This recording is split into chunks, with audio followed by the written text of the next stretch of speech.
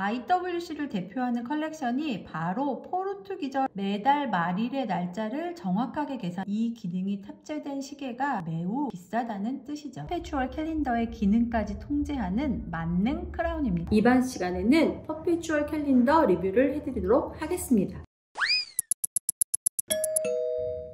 안녕하세요. 시계 유튜버 시튜버 이은경입니다. 2020년도 얼마 남지 않았는데요. 올해는 4년에 한 번씩 찾아오는 윤년입니다. 시튜버의 영상을 찾아보시면 퍼페추얼 캘린더를 소개하는 영상이 있었는데 그때 당시에는 시튜버가 퍼페추얼 캘린더를 구할 수가 없어서 그냥 퍼페추얼 캘린더 시계만을 소개시켜 드린 적이 있습니다. 그런데 오늘 너무나 운이 좋게 퍼페추얼 캘린더를 촬영용으로 빌릴 수 있어서 이번 시간에는 퍼페추얼 캘린더 리뷰를 해드리도록 하겠습니다.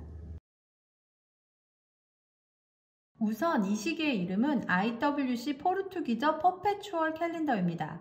IWC를 대표하는 컬렉션이 바로 포르투기저라고 할 수 있는데요. 마침 올해는 IWC가 자체적으로 정한 포르투기저의 해라서 지난 4월 워치스 앤 원더스 제네바의 신제품으로 포르투기저 컬렉션이 많이 소개되었습니다. 그 중에서 시튜버가 오늘 빌려온 시계는 PPC 또는 PC라고 불리는 퍼페추얼 캘린더 모델입니다. 구독자 여러분, 퍼페추얼 캘린더가 뭐라고 했었죠?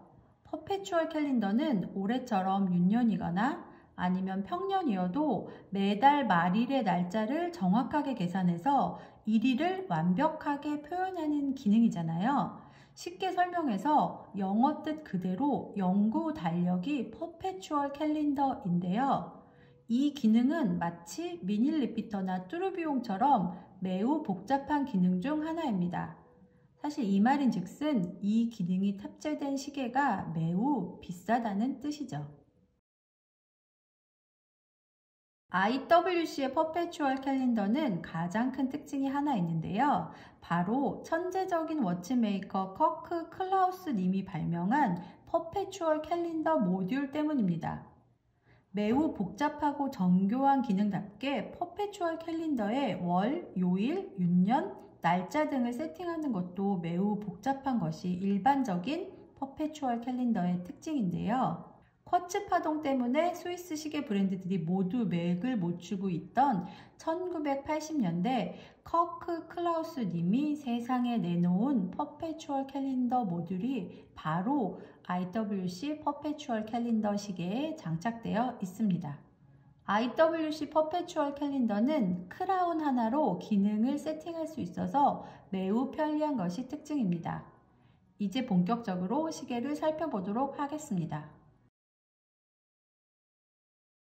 우선 케이스를 살펴볼 텐데요. IWC 포르투기저 퍼페추얼 캘린더는 로즈 골드 소재이며 직경은 44.2mm입니다. 그리고 두께는 14.9mm입니다. 퍼페추얼 캘린더라는 매우 복잡하고도 그런 기능을 탑재했기 때문에 무브먼트가 커질 수밖에 없었기 때문에 시계의 케이스도 44.2mm 정도로 조금 큰 편이기는 합니다. 케이스의 3시 방향에는 크라운이 있으며 바로 이 크라운이 퍼페추얼 캘린더의 기능까지 통제하는 만능 크라운입니다. 케이스를 뒤집어서 백케이스를 살펴보면은 이 백케이스 사파이어 크리스탈로 되어 있는 백케이스를 통해서 IWC 자체 제작 52610 무브먼트의 모습을 직접 감상할 수 있습니다.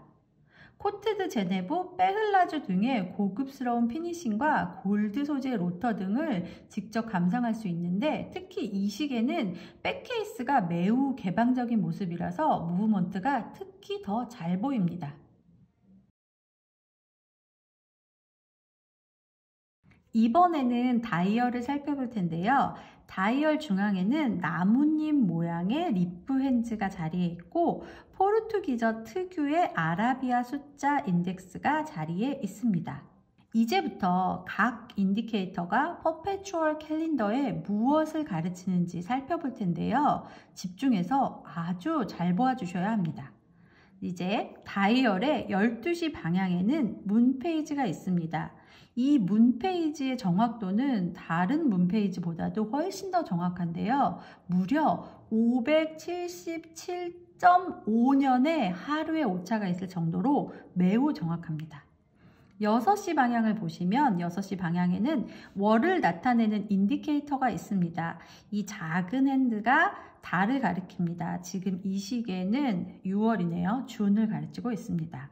그리고 이제 9시 방향을 보시면 9시 방향에는 스몰 세컨즈와 요일을 알려주는 인디케이터가 있습니다. 더 작은 계속 움직이는 핸드가 스몰 세컨즈이며 조금 더 긴 핸드가 요일을 가리킵니다. 그리고 이제 3시 방향으로 오시면 3시 방향에는 날짜와 파워 리저브 인디케이터가 있습니다. 보시면 이제 파워 리저브는 안쪽에 있고 월은 바깥쪽에 있는 거죠. 마지막으로 7시와 8시 사이에는 연도를 알려주는 인디케이터가 있습니다. 대부분의 퍼페추얼 캘린더 시계들은 윤년인지 아닌지 정도만 표시를 한다면 IWC 퍼페추얼 캘린더는 올해가 몇 년인지를 정확하게 알려줍니다. 제가 무브먼트 사진을 보여드릴 텐데요. 보시면 20, 21, 22로 된 디스크부터 1부터 0까지 표시된 디스크가 회전하면서 정확하게 연도를 알려줍니다. 이제 시계를 직접 작동을 해볼 텐데요. 저도 이 시계를 브랜드 쪽으로 빌려온 것이기 때문에 정말 조심스럽게 만져보도록 하겠습니다. 만약에 제 영상 말고도 조금 더 정확한 정보를 얻고 싶으시다면 IWC 홈페이지와 IWC 공식 유튜브 채널에도 이 퍼페추얼 캘린더를 조작하는 방법이 있으니까 그걸 참고하면 좋으실 것 같습니다. 우선 크라운 하나로 모든 걸 조정한다고 했잖아요. 그래서 이 크라운을 이 0의 표지선에서 위로 이렇게 돌리면 와인딩이 됩니다. 지금 보시면 여러분 3시 방향에 있는 매우 작은 핸드가 서서히 움직이고 있는 게 보이시지 않나요? 이러면서 지금 파워 리저브를 저는 채우고 있습니다. 지금 파워 리저브가 3일이 됐고요. 계속 돌리면 얘가 이제 4일이 되고 계속 돌리겠습니다. 이게 7일간의 파워 리저브이기 때문에 이 와인딩을 해서 파워 리저브를 이제 저는 한 5일 정도까지만 해보도록 하겠습니다. 그래서 와인딩을 하는 게 바로 0의 포지션에서는 와인딩을 할 수 있는 거고요. 이제 시각 세팅을 할 텐데요. 지금 크라운은 2단계로 빼놓은 상태예요. 사실 크라운이 잘 안 빠져서 제가 미리 빼놨고요. 이렇게 크라운을 2단계로 빼면은 9시 방향에 있는 스몰 세컨즈가 멈춥니다. 근데 여러분 시각은 절대 역방향으로 돌리면 안 되고요. 반대로 이렇게 해서 시각 세팅을 하시면 됩니다. 그리고 오후 8시와 오전 2시 사이에는 역방향으로 움직이면 절대 안 되고요. 그러면 이제 캘린더에 오류가 생길 수 있다고 하더라고요. 그래서 캘린더를 세팅하고 싶다면 약간 7시 반 정도 이 정도에 세팅을 해놓고 크라운을 한 단계를 더 집어넣으면 이제 캘린더를 세팅할 수 있는데 여기에서도 주의사항이 있어요. 뭐냐면 캘린더를 세팅할 때 오전 4시와 오후 8시 사이에만 캘린더를 세팅하라고 하더라고요. 왜냐하면 퍼페추얼 캘린더는 매우 복잡한 기능이기 때문에 날짜 캘린더가 바뀌는 시간에 잘못 수동으로 세팅을 했다가는 고장이 날 수 있다는 거죠. 그래서 이 모든 사항은 IWC 홈페이지의 유튜브 영상으로 매우 잘 나와 있으니까 여러분이 참고하시면 좋을 것 같습니다.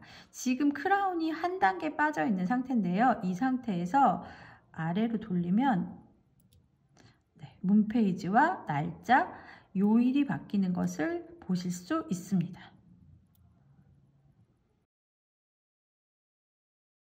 이 시계는 연도를 표시해 주는데요. 2000년대, 2100년대, 2200년대까지만 표기할 수 있습니다. 그래서 2299년이 되면은 무브먼트 속 연도 디스크를 교환해야 합니다. 그런데 2000년대를 지금 살고 있는 사람들이 2200년까지 살아있을 확률이 없으니까 그래도 이 시계를 갑오로 물려주시거나 누군가에게 선물로 할 예정이라면 그때 가서 연도 디스크를 바꾸라고 기뜸해 주는 것이 좋을 것 같습니다. 그래서 이 시계는 현재 2500년대까지 별도의 디스크를 시계 구입 시 함께 제공한다고 합니다.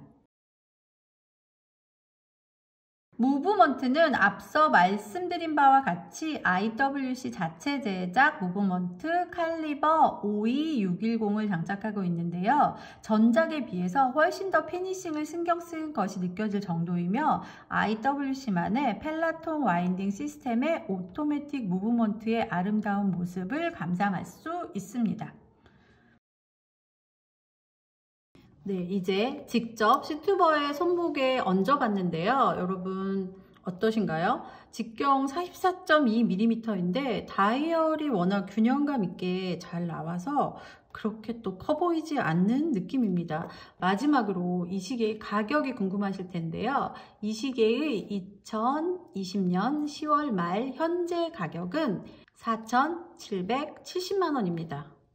지금까지 IWC 포르투기저 퍼페추얼 캘린더 시계를 리뷰해 보았는데요. 시튜버는 앞으로도 더 많은 시계를 리뷰하고 시계에 대한 정보를 알려주는 그런 멋진 시튜버가 되도록 하겠습니다. 그렇게 하기 위해서는 여러분의 좋아요와 구독이 필수라는 거 아시죠? 여러분 안녕!